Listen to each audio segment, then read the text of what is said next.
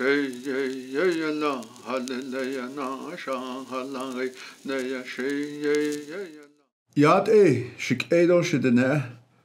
good relatives, all over the Navajo Nation and beyond the Navajo Nation, I want to say good day.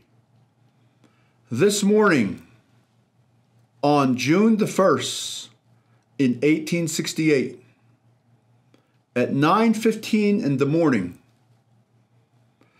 the Navajo people signed the peace treaty with the United States government at Fort Sumner, New Mexico.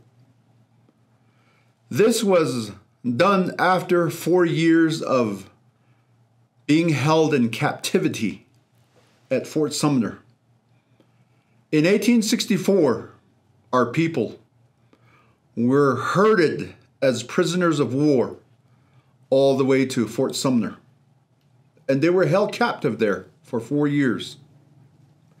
And so today, 154 years later, today, June the 1st, 2022, let us reflect back upon the significance of the signing of the peace treaty. Not necessarily in a historical, anthropological perspective, but rather to ask the question, what was it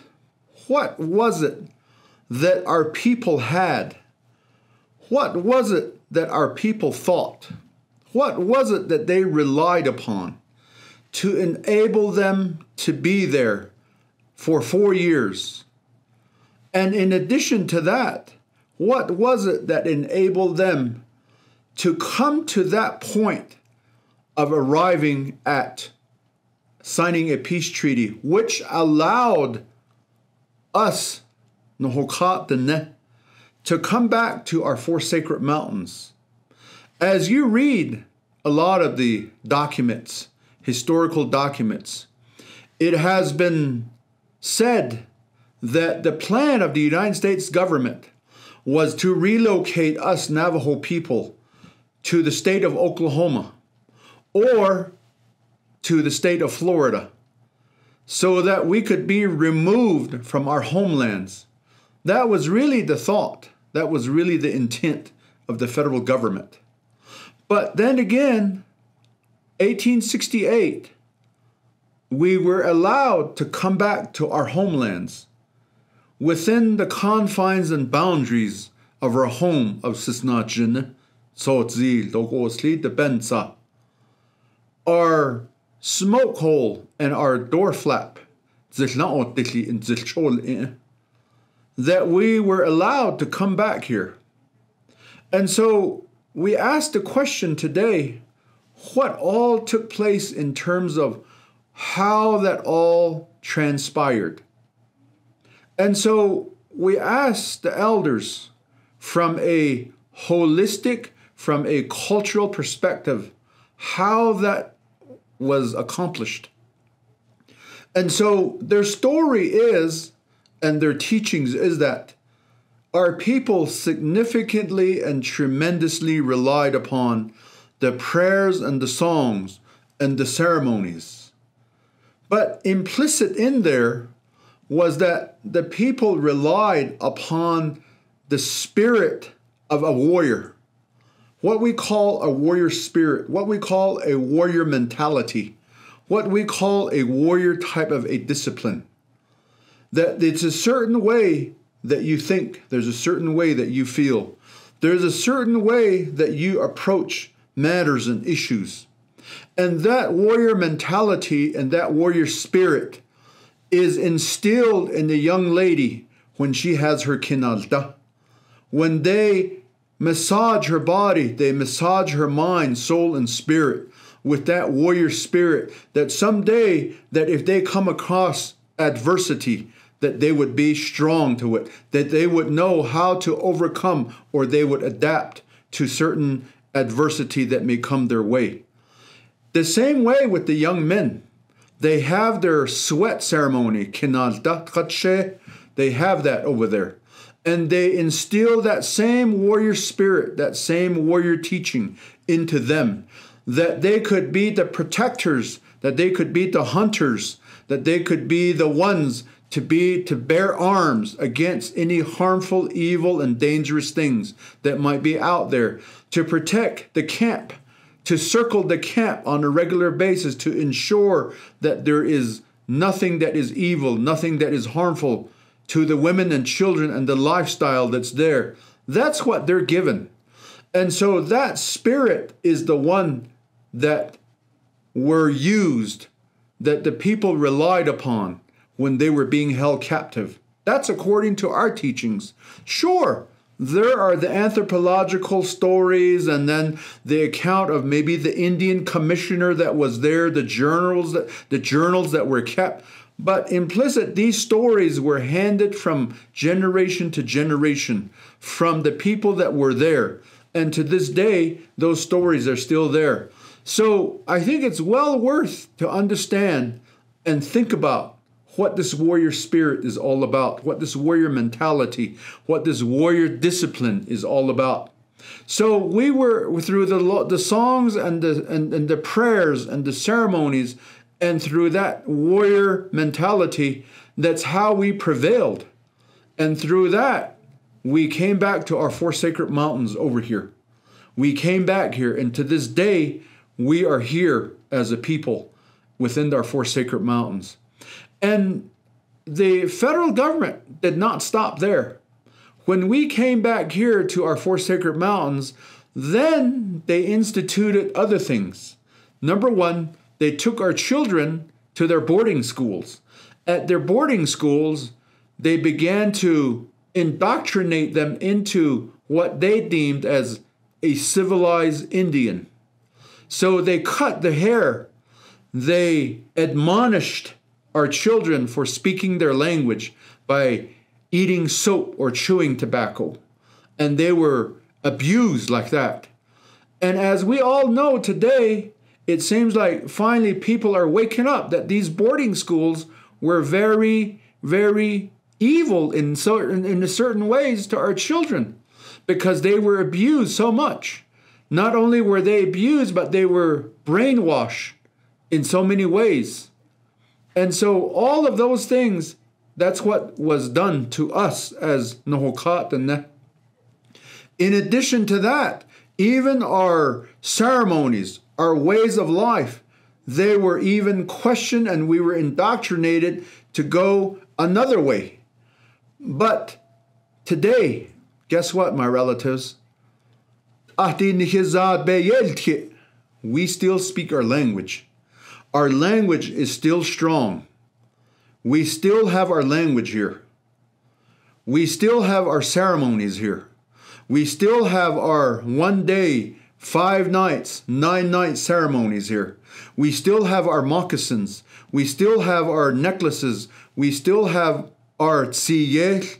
We still have these things that we live by. We still live in accordance with spring, summer, fall, and winter. We are still regulated by the way that the moon, the crescent moon, and then when there's a full moon, and then when it goes back, like that. We're still regulated by that. We're still regulated by our summer ceremonies and our winter ceremonies. So when you think of things like that, we're still here. We have not been annihilated. We have not been totally acculturated. We're not. We are still very strong. So it's our prayers, it's our faith, it's our warrior mentality, it's our warrior discipline, our warrior loyalty that we still have today that enables us to overcome these adversities. And again, today, we have certain adversities that we have. We have our social ills, the alcohol and the drugs. We have domestic violence. We have certain depressions. We have certain types of illnesses that are here. There's cancer. There's diabetes. There are certain sicknesses that were never really around, but we're dealing with that. We're dealing with the way of the non-Navajo are Ana Bitagani, the way that they live, the way that they go by. There's no there's selfishness, there's self-centeredness. Just I. I'm going to be the only one that's going to survive. I'm going to be the one that's going to make the most money or be the most powerful. That kind of mentality. We're being challenged like that every day. However, guess what, my relatives? We still have our 4 clans. Our Atonanitle, our mother's clan. Bashilchin, our father's clan. Danhitshe, our maternal grandfather's clan. And Danhinal, our paternal grandfather's clan. This clanship system still regulates a lot of our people. It still regulates the way that marriages are taken. These clanship systems still regulates the way that we look after one another, the way that we stand by one another and support one another. But most importantly, it enables us still to have love for one another. We still have love for one another. And so those are some adversities that we're facing today. Although that we're very technologically advanced in so many ways, even though that we may not live the way that our people lived back in the 1800s or the early 1900s, the power and the spirit of our culture, the power and the spirit of the prayers and then our ways of life, it's still here. It's still as powerful as it was the day that it came. It was the way that it was developed and the way that it was created by the holy people in the black world. And so all of that is still here. We just need to come back to it. We need to begin to believe in it again. We need to begin to say that this is who I am. We need to begin to say that I am this clan. I am born for this clan. My Chays are this clan. My Nullas are this clan. We need to get back to that. Our government needs to operate like that again. Our government needs to say that let's go back to this rather than just be going another way, which is the society that has been after us all these years. So we need to stand up to that as well, just like our people stood up. Chief Manuelito, Chastkich Ilchajin, Chastkibich Ashana Chief Narbona, and then Barbencito, Chastki Daga Nez, and Chastki Bebekashi Shana Ganado Mucho. Things like that. Those people relied upon this. They were not lawyers. They were not trained doctors in the Western medicine. They weren't Western psychologists. They weren't Westernized engineers. But guess what? They made it. They survived it. What did they use? They used these cultural, ceremonial, holistic healing, our fundamental laws. They lived by that because they believed in it. They didn't just go through the motion. They believed in it. And they lived by it also.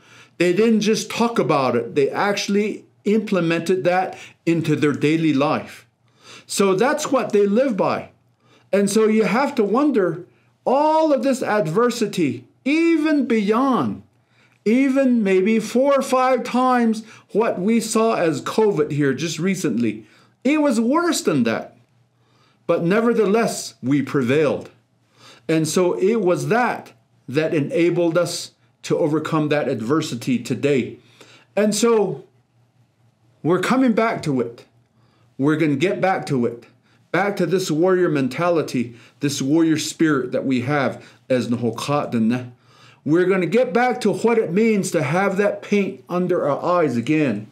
To have that, what it means to have that headband. We're going to get back to what it means to have that keto. We're going to get back to what it means to have that sitos when we have kinalta.